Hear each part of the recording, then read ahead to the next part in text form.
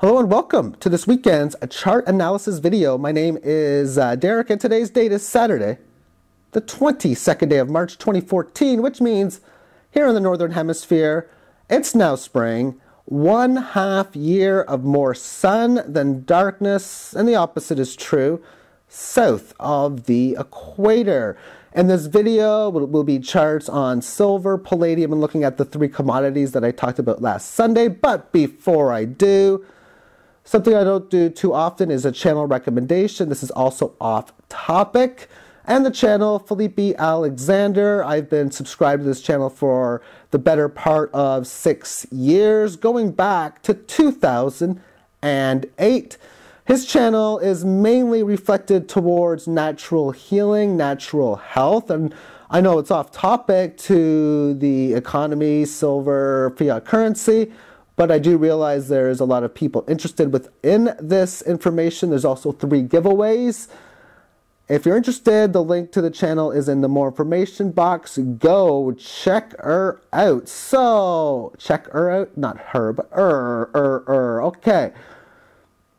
Silver daily, which is what we're going to be showing. Moving it on to palladium. I'm not going to go through too much on these charts, but just the key details. Failed move, fast move. Failed move is where it goes in the direction that it's not going to later on, meaning this is a possible failed move where it breaks higher, but the next thing you know, it's probably going to come down here. Or this is the failed breakdown, which means it's probably going to break this resistance and at least go to the low 23s into the low 24s. I don't know which one is going to be the failed move, but when you have this rally, what I've been stating is establish resistance as step 1. Okay, step 2, find support within the bands. That's check mark. Step 3, make it back up to this level. That did not happen. Instead, or rather, it goes below, finds resistance within the level rather than support in here. At that point, support was established within here, and over the last couple of days, we can see it's breaking through support, which means the bias is now towards the downside with the minimum target of this significant Fibonacci level at roughly around $20 per ounce for the rally from here to here, or either here to here, whatever. Needs to be a failed one. It needs to hold, stay below this level. Also, you can use this running average, which you can see was support in here, but further downside movement would make this go lower. And then, of course, the bias would be towards the downside again. One of these moves is most likely going to create a fast move. One of them will have to be a failed move. And then time, of course, can only tell which direction it's going to go. But if you are analyzing it, just adjust to the message of the market as each period changes.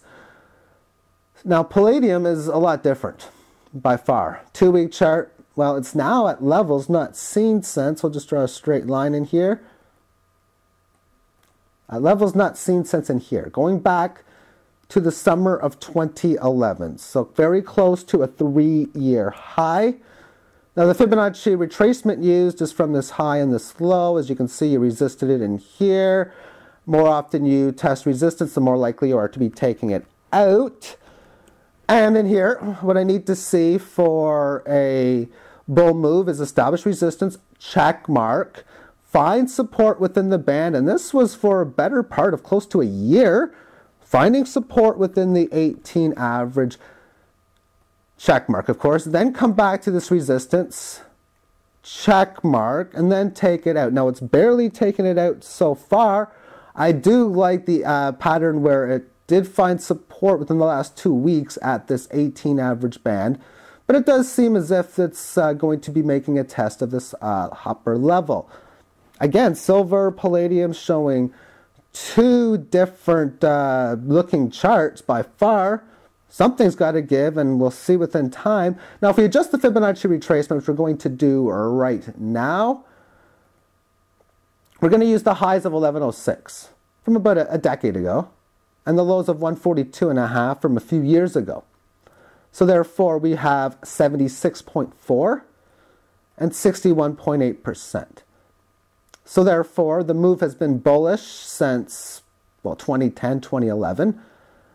and it's been holding this level very nice. So the shorter term chart says we're probably going to have a test up here, but successful support, successful resistance most likely means a test back at the 1100 area as well.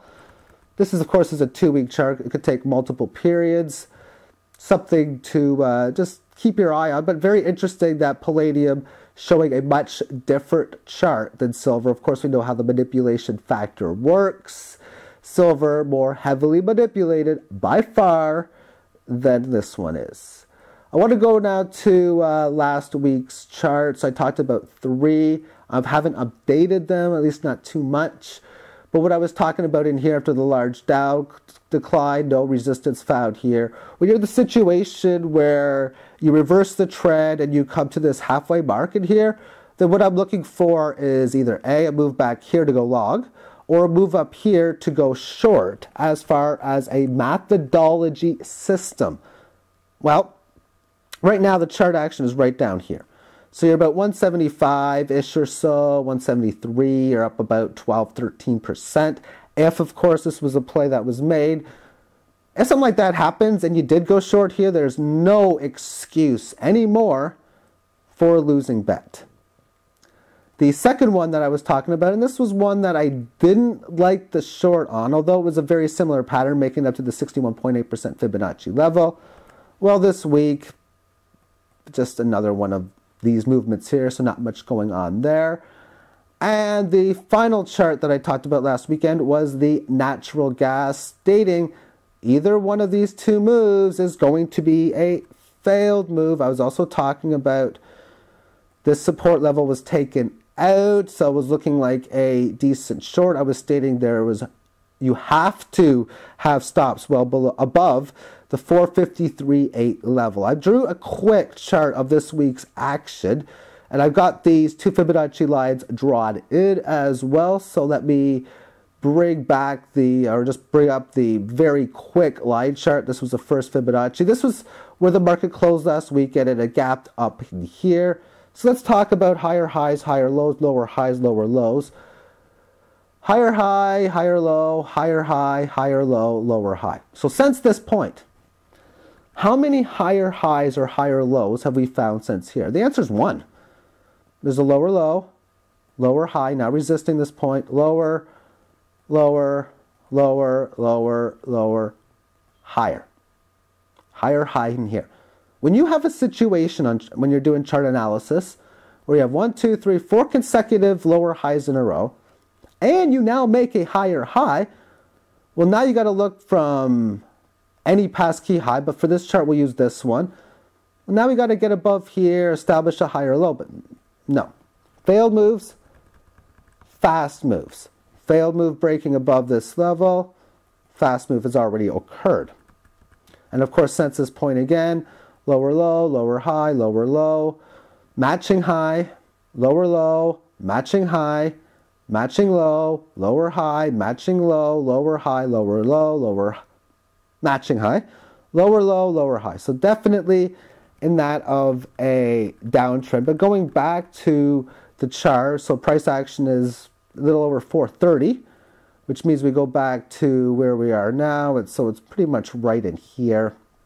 I'm expecting at least a test within this level. And when it goes down here, I'm still not going to know what the failed move is going to be. But either this is a failure, or would this be?